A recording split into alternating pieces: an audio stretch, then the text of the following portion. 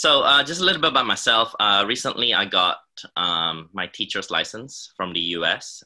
So I'm eligible to teach primary school and as a homeroom teacher, and also ESOL from K to 12. So right now, I'm working at the Indian International School of Japan. I started in August of this year. Beforehand, I was a student teacher at St. Mary's. I had to be there to complete my training. And then beforehand as well, I used to work at British Council for a good 5 years. And then I had a few jobs here and there, work at Temple University as well for a little bit. So yeah, if you have read this, so this is what I'm gonna be talking about. Just 5 tips in presenting culture when teaching. So I've got a short activity for you guys. So I've made slight changes. I've managed to ask my colleagues to say phrases in their own language. So don't worry about the meaning, just please guess the language. So do me a favor, if you can just take a screenshot of this, or if you're a fast writer, you can quickly write these languages down. I'll give you guys a quick 30 seconds or so, 1 minute. Just take a screenshot and have a pen and paper ready if you have it in front of you.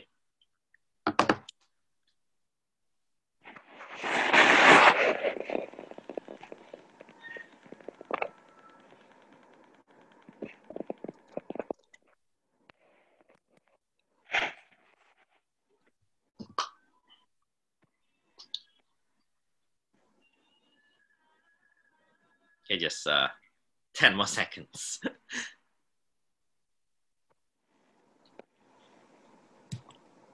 Okay, are you guys ready? Okay, I'm guessing that's a yes. All right, so I'm gonna show, okay, so for example, I'm gonna say something and I just want you to guess which language it is. Okay, so just going through it, Bahasa Indonesia, Bahasa Sunda, Tamil, I think it's a region in India. Hindi is the national language of India. Punjab is also a regional language of India. Bangla is Bangladesh, Arabic, Nepali is Nepal. Okay? So here we go. Ready? Kumaha damang?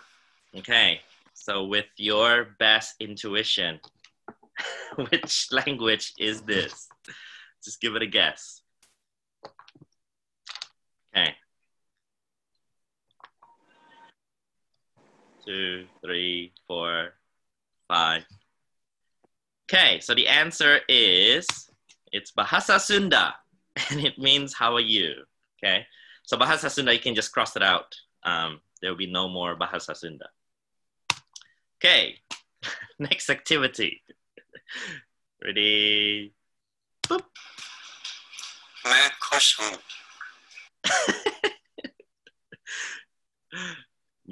kush hu. What do you guys think?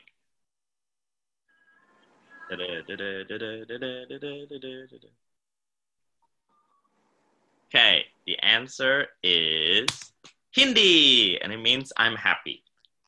All right, so 2 down, Bahasa Sunda is down, Hindi is down. Okay, so my colleague got super excited and he wants to do another one. So here we go.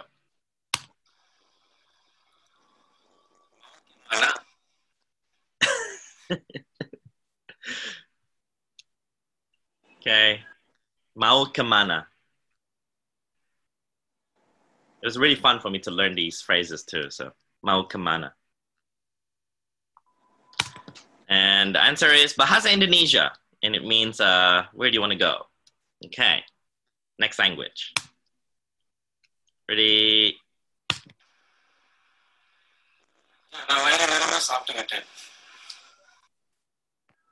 Subduitel. Subduitel. This is Tamil, and it means I'm full. All right. Next up. Ready? Okay, so it's 4 down.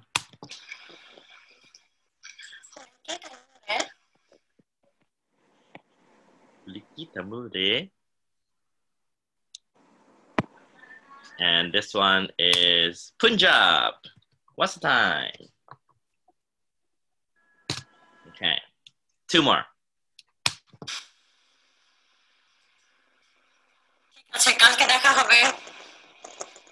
Tikal kisah hatatabe. Tikal kisah hatatabe. And this means see you tomorrow in Bangladesh. And last one is this one.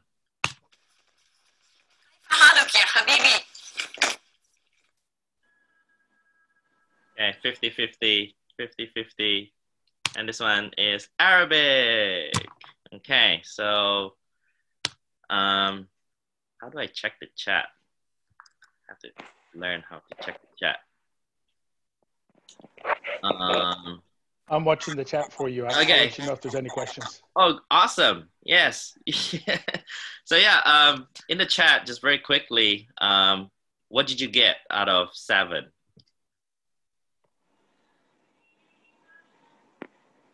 3, 2, 0. 8. Whoa. Awesome. Awesome. Yeah. So, yeah. So, this was a really good kind of warm-up activity. I mean, it took me a while to ask my colleagues and, making sure that I have time to kind of like run around and find my colleagues and making sure that my colleagues also have time. But it was really fun. Obviously, I had a lot more examples, like Korean, Chinese, and also Russian. And yeah, so the disadvantages of this is obviously none. The advantages of doing this activity is, having fun with your colleagues and also just get more knowledge. And yeah, when I did it with my students, even though they're in grade 8 and grade 9, they had a good laugh, They're like, oh yeah, I've heard it before, kind of, that kind of conversation. So it was really fun. Okay, so let me just, I have to chat. Okay, anyway. There we go. Okay. All right. Yeah. Okay. Oh, sorry. I need to grab back. Hey, I need the iPad.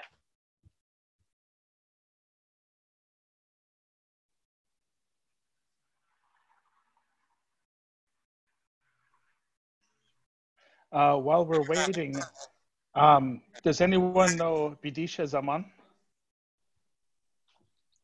Sorry, my wife just took the iPad. They're in the waiting room. Sorry, Johan, someone is in the waiting room, and I was just asking if anyone knew who it was. Oh, Ismat, no, sir. Okay, I'll let them in. Thank you. No problem. So yeah, yeah, I kind of just want to add, it's really great for your students, and it shows that you are communicating with other staff members. And it's just a great way to break the ice between teachers that the students don't normally have in contact with. And students will say things like, hey, we saw your video at history class today.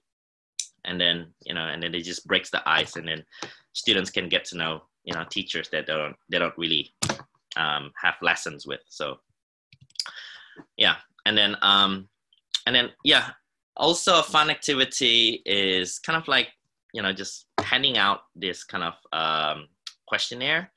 I'm new to India. I'm new to the school. At the same time, I'm new to India. Like I have no clue about India.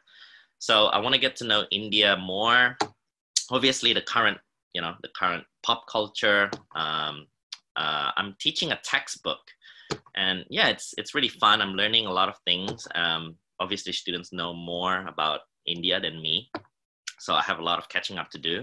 But at the same time, if you can make kind of materials involving your colleagues, it just makes materials more alive. and students can easily relate to it. And so, for example, just one example. So her name is Mira, and she lives in Pune, and I don't know where Pune is. So, made this is just part of the materials that I've made. This is Pune, guys. Do you guys know where Pune is? And then, she likes this mango cake, mango burfi, and also she likes bakarwadi. And then a famous tourist spot in her hometown is Saniwarwada. And yeah, so I guess it's sort of teacher-centered materials, but you can have a nice conversation with them as well. Like, some students have said like, oh yeah, I really want to go there, haven't been there, and things like that. And then you can just ask many teachers. So yeah, that's the first tip, is just to get to know, get to know your colleagues, and make materials using your colleagues. And for that to happen, you got to be organized, obviously. Obviously, we all have our 8 hours at school or in university, and we all got our classes. We got to plan our lessons and then, do admin work and stuff. So it's really, sometimes it gets pretty annoying on your part, because, you're staying up until like 6 p.m. just to catch that one person, for example. But, the reward, it's very rewarding. And yeah, it makes my job easier as well. Okay, so yeah, and also when you're teaching culture, I remember I attended one presentation at Kanda Gaigo University, and there was this one teacher, he was doing a presentation on kind of like how to take your classroom abroad. And then he uses a lot of gadgets, like expensive gadgets, and he was just basically showing his skills using technology to take the students and explore the world. So that is good and all, but I mean, for teachers who cannot afford those gadgets, I think it's pretty hard to do that. So yeah, just use people. That will be my biggest advice. And then you can use people to, fact checking. If you're going to present something that you're not comfortable with, for example, I did a lesson about Egypt when I was student teaching, and I just don't know a lot about Egypt. So I asked my friends, and you just use the power of social media, the power of technology, I guess, in a sense. Use your connections, and just don't be afraid in asking questions. So yeah, this is my friend, and we met in Hong Kong, and we still keep in touch, and she was really kind in helping me answering the questions that I asked. Yeah, one good activity, well, I'm an international school teacher, so I have kind of the freedom in deciding which assignment that I want to assign as an internal assignment. But at the same time, when I was working at the British Council, I was mainly teaching young learners. I also had the freedom to decide two of the assignments that students will be assessed. Recently I learned how to make a documentary. So I'm just gonna show 2 minutes of this. And yeah, if you're looking for kind of like a really challenging assignment for your students, obviously depending on your students' age group, elementary school, I wouldn't bother. Junior high, high school, or university, this would be kind of like a good challenge for them. And obviously you have to care about their English level as well. But because I'm teaching at international school, and kind of like, I just want to get them to do the research and just be familiar with other cultures. So I told my grade 9 and grade 8 students, for grade 8, I told them to find a tribal group, and I want them to make a documentary about it. And for grade 9, I just told them, you can choose any country you want, but I want you to make a documentary. So I sort of gave them like prompts, like, you know, for example, you can research about education. You can research about the current prime minister or the previous prime minister. You can research about the food and just anything really. And I did research on Russian education. So just 1 minute of this.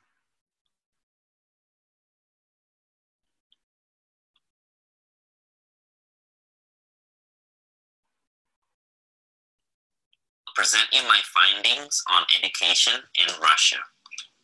First, we will look at general information on education in Russia with some comparisons to the situation during the USSR period, the Soviet era period, and explain the social problems that Russia is currently facing. Many of us who are not familiar with education in Russia perhaps know about the unique features of Russian school culture. As you can see in the pictures, it's very unusual for girls. White apron on black tops or brown dress. However, according to Tanya Golubeva in 2016, the school uniform during USSR from 1922 to 1991 was not comfortable. It is interesting to discover that the school uniform first arrived in Russia from England in 1834. As you can see, the apron over a dress for girls is a tradition continued for now almost 200 years. There was a period where Russian students did not need to wear school uniform, from 1994 to 2013. But in order to tackle social inequality, mandatory for wearing school uniform was put in place again in 2013.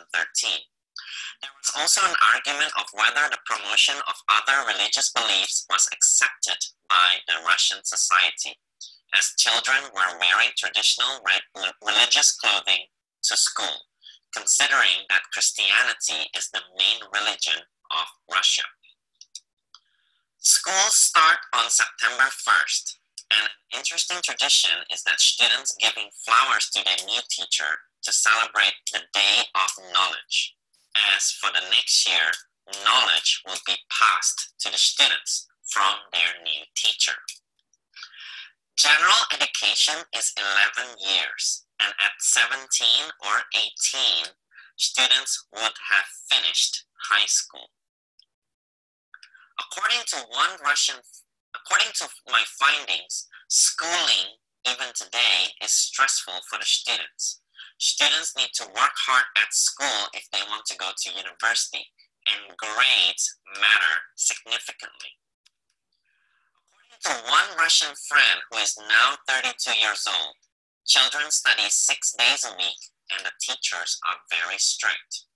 One interesting fact is that university is free. However, it is not a specialized degree. So to what extent a free university degree is worth the time investment would be. So yeah, so I encourage the students to, you know, if they have, you know, from their father's connection or something, family connection, for example, if they want to research about China, can they have access to talk with a Chinese person and ask them questions? I think, and yeah, that makes, I guess, you know, it fosters a lot of skills there. You know, you got to prepare your questions. You got to be brave. You got to make sure that you have the time to talk to him. You know, communication with the family as well. So yeah, when teaching culture, I think that's really important, just to be more sociable outside school. And yeah. So yeah, the disadvantages, none.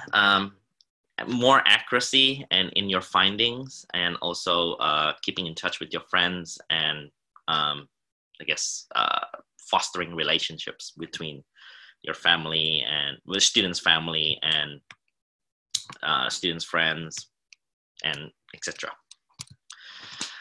Um, so when teaching culture, you know, as much as possible, you want to expand your network. And so balancing between enjoying your time alone and networking is really important. So I've always had kind of like itchy feet. So, you know, I've worked at many different places. So on top of my full-time work, if my full-time work allows me to do some part-time work, then usually I take that chance. This is a really nice quote from my friend. It was fortunate to be able to cross paths. One of those ones that remind you the odds of meeting everyone you meet in life is about 1,000,000 to 1. So the good thing about working at different places is the people. You definitely meet a lot of people, and that will act as a good factor in expanding your network. So this is my school. Just a view from one of the classrooms. The pool looks pretty dirty just because they haven't fixed it for a long time. And so I'm currently working at the Indian school. And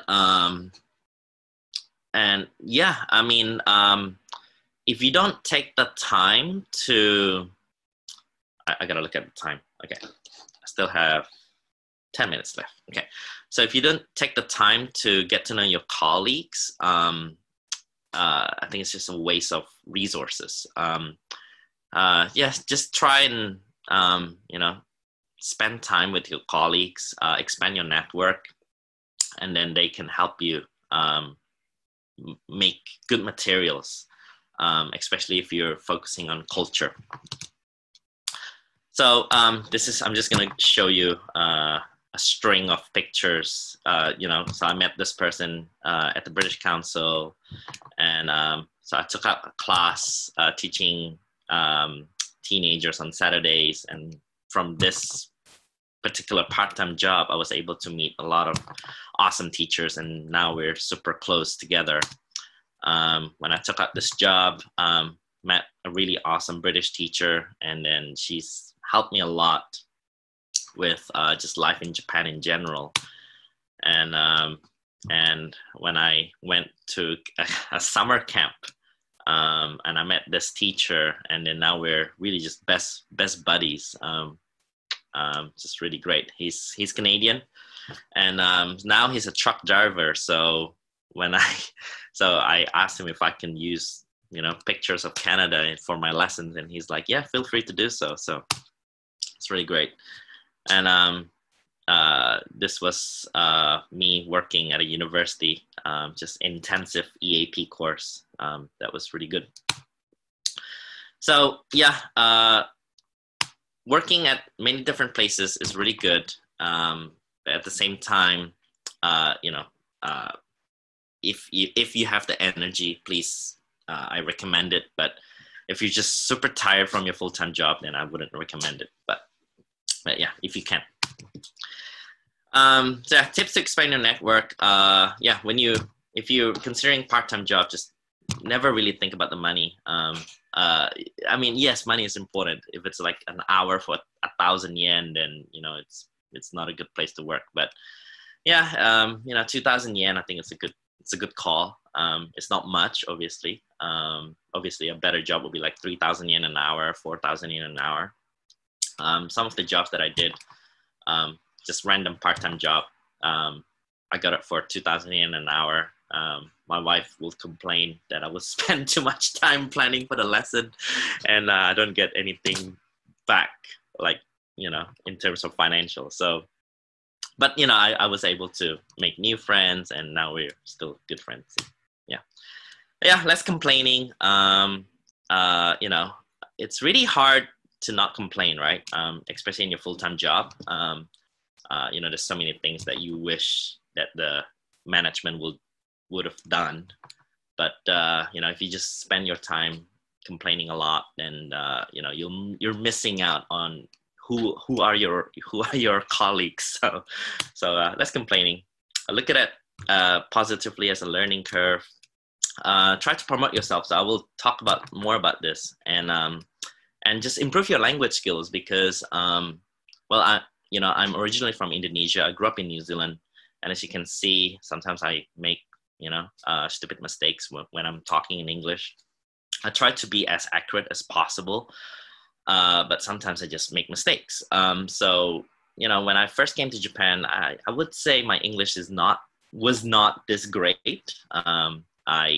I spent a lot of time kind of like, okay, brushing up my pronunciation, brushing up my grammar, brushing up my writing skills, reading skills, listening, speaking. And I got to a point where, when I meet someone and I'm speaking in English and they know that I'm not a native speaker, but they're pretty impressed, then it's just like sparks just happens. It's like, hey, how about we collaborate, and so that's a really good way. Just keep on going and improving your language skills. And this is just like a bragging thing. I collect banknotes. I don't know, just love it. So I have over 500 banknotes, and then this is kind of like one of my dreams come true, actually, becoming a history / social studies teacher. So I can use my banknotes. I can take good pictures. I can show sort of features of the banknotes. For example, this is an activity that I would like to do it with you guys, but there's no time. So I'm so sorry. I'm gonna skip this part.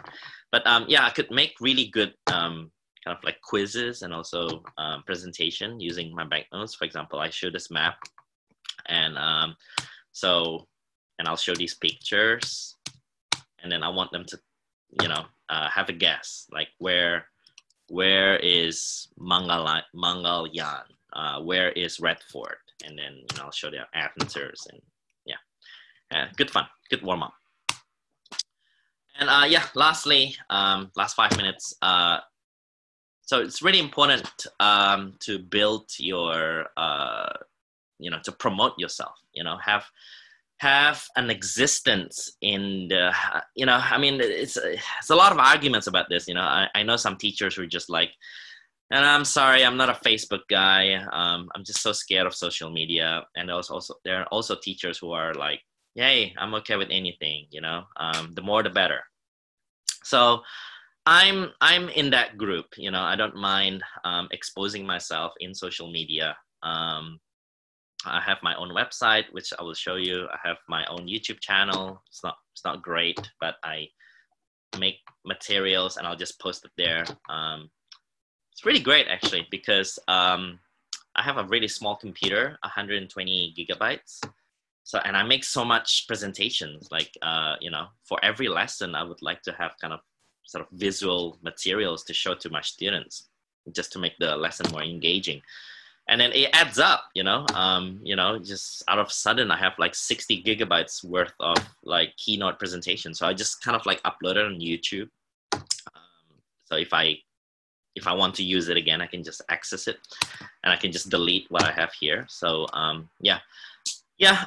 promoting yourself is really great. For example, like presenting to an audience, like this event right here. And then, for example, the people that I'm meeting, like right now, like I haven't met them, and I don't know them. So I guess it's time, we can be friends and keep in touch, and perhaps maybe Edo can give me another opportunity to present again in another presentation. But it's just really great. So I guess just don't be shy. Email somebody if they're looking for a presenter. So I have like my own kind of like Facebook business page. It's not really a business page. It's just me posting pictures of my daily lives as a school teacher. And even that, I've been doing it for a good 2 years right now, and I have about 4,000 followers. I just don't know who are following me. So, it's not like I spend like hours and hours, thinking every post I post. I just take a random picture. This is what I did today. Today was a tough day. pictures. And then, you know, out of a sudden I have 4,000. And then I was found by Marek. And if you're in the TEFL industry, I'm sure you know who he is. He's pretty famous for advocating for non-native speakers. So pretty sweet.